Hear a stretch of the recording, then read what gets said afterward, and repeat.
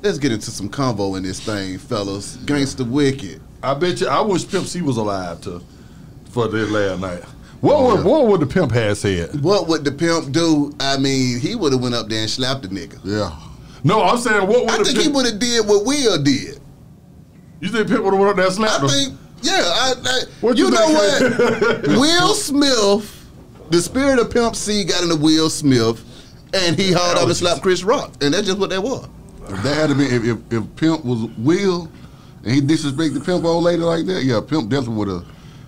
If he didn't slap him, he would have said something. He wasn't gonna sit there and just take that. Hell, no, he wasn't gonna take it. But what the Pimp would have went up there and just slapped him out on national television. I wouldn't be surprised. He had it in him. Yeah. He definitely had it in him to go up there and slap him. He definitely had that in him. Like, hell yeah.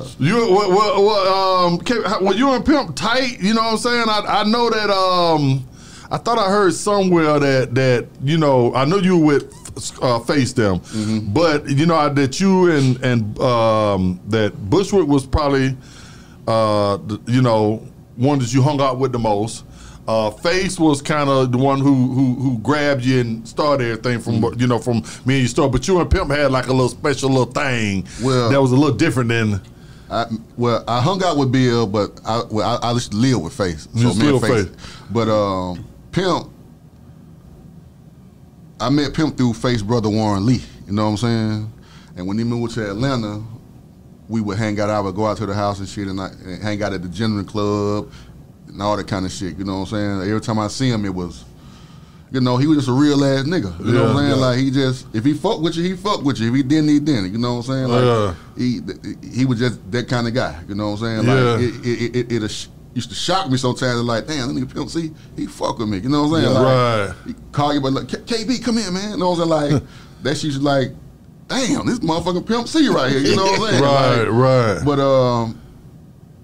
he was a good dude, man.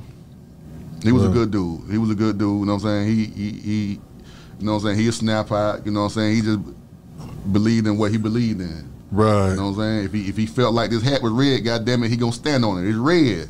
Right, you feel me? Right. Like, you ain't gonna goddamn tell me it ain't red. He gonna stand on this shit. Whatever he believed in, he stood on it. He stood on it. Did y'all ever go, you know, do any songs together? Have you ever been in the studio with this man and seen him record, like, his work ethic? What is he like? I've never been in the studio with him, but I do have a song with him. I missed him by this much over at Short House when Short was standing out there with Cascade. It's a song called Cigarettes with me, UGK, Too Short, and 8 Ball. Got you. And I was in the studio with 8 Ball when he laid his verse. Me and 8 Ball laid our verse together, but UGK had just left the house. But the one time I almost did a song with Pimp C is we was out in Houston, and this is one of like my favorite Pimp C stories, but it was one of them. And so we had this guy named Bandit House. Bandit was part of this group called the Middle Fingers. It was Bumby had a group called Middle Fingers and shit. So we was at his house. It was me, Devin the Dude, Trey Chill, and the little Trey, and Trey cousin Roy. We in the car. Devin in the house, in the house. Car pull up. Motherfucker jump out. Now, I ain't exaggerating this shit, like the Big Pimpin' video with Jay-Z. That nigga had the mink coat on with no motherfucking shirt. For real. Jumps out the car. I look over in the car, he see me. KB, what's up, man? You know what I'm saying? Like, what's up, Pimp? What I'm saying? He like, man, who you with? I'm saying, well, Devin in there. So he loved Devin the Dude. Pimp loved Devin the Dude. Right. So he like, who that in the back there? He look back down, like, there's my little partner Trey, cousin Rod and shit, man. He like, yeah, he did say, man, we finna go to the studio, Jack. We finna go to the motherfucking studio right here, man. Like, we're gonna do 2 songs for you, 2 songs for me. And he said, do them niggas back there rap too? I said, yeah. He said, we're gonna do 2 songs for them. Damn. That nigga Pimp, man. So David come walking out the house and shit. And then, you know, him and Pimp chop it up. Cause I think we finna go to the club or something. So we finna go somewhere and shit. So they were like, man, now we got to keep moving. We got to move, man. Like, Pimp, we gonna get up with you, man. You know what I'm saying? So we didn't go to the studio that night, but Pimp was ready. Right. He was ready. I was mad at Devin.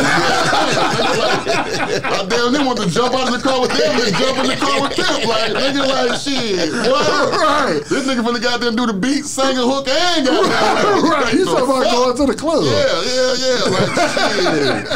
Boy, I was slick mad at Devin, man. But, yeah, Pimp, he was a good dude, man. You know what I'm saying? I ain't gonna say we were the best of friends and all that, but when we saw each other, when he saw me, like whether we on the road doing shows together or we around here in Atlanta, it was all love, man. It was all love. All love. Bun, me and Pimp, I had a more relationship with Pimp than Bun, but Bun, that's another good dude. Absolutely. What up, though, Bun? Good dude. What was it like being an Atlanta nigga in Texas, though, man? What was that transition like, just growing up here and then finding yourself in Texas?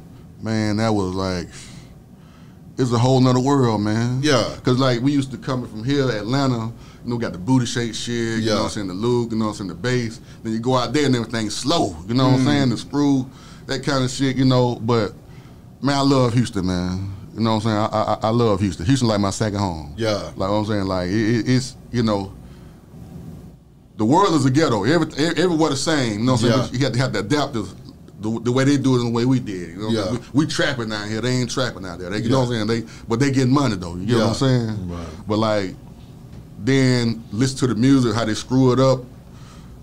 I had to get used to that because like we used to shit fast out this way. You get what I'm saying? Yeah. You coming from the Miami Bay shit, you know what I'm saying? Booty shake. Booty shake, and going out there and then slowing it down. Like okay. Yeah. Then when you got them get to drinking that thing, now I get it. Yeah, I get it. Yeah. But I love Houston though, man. Being around those crews and stuff and all of that legendary stuff that was going on, did you feel like you was in the midst of legendary shit at that time, KB? Yeah. I knew, cause like I said, I was on Rap a Lot before I even went out there. Yeah. You know what I'm saying? I was on the Rap a Lot, the Suave House, you know, all that shit, Trinity Garden Cartel, all that shit. I was on that shit before I even went. And so to be out there and be amongst that shit, man, like shit, you know, I ain't gonna say starstruck, but like nigga was like, God damn, in my head. Yeah. You know what I'm saying? Like a nigga like, you know, like I said, when I first time meeting Bushwick, coming to the studio and goddamn 3-2, God bless the dead, Big Mello, God bless the dead. You know what I'm saying? Like all those guys I actually listened to before I got out there and shit. You know what I'm saying? Meeting DJ Screw and shit. You know what I'm saying? Like, yeah, I knew them niggas were legendary. Yeah. What goes through your mind now when you realize that a lot of folks done passed since that time and they no longer here, man, and you just remember those lives and those spirits in the flesh, but it's no longer alive? Does that fuck with your mind in any way? Hell yeah, it do, man. Especially like when I hear a song. Yeah. You know what I'm saying? Like I was just listening to a song the other day on the my homie song. It's a song with 3-2 and Pimp C, and I'm like, God damn, two of them niggas dead on this song. You get what I'm saying? And the nigga that was playing the bass, my nigga JB, the nigga that was playing the bass on the song, he got shot and killed. Damn. So it was like, damn, the nigga who did the beat, two of the niggas rapping on the motherfucker dead. You know what I'm saying? Like, that shit be fucking with me, you know what I'm saying? Like, it's a lot of niggas from out there that's dead and gone, man, from out there in Houston, man. Yeah. From when I first got out there to now, they ain't here no more, bro. So like, that shit kind of fuck with me a little bit, you know what I'm saying? Like, god damn. Yeah. Like when I hear a song or see someone see a video or something on YouTube or something. Yeah. Like my nigga Big Mello, 3-2, you know what I'm saying? Bushwick. Yeah. Man, Screw, Fat Pat, Big Mo. Like, god damn, it's a lot of them niggas dead, man.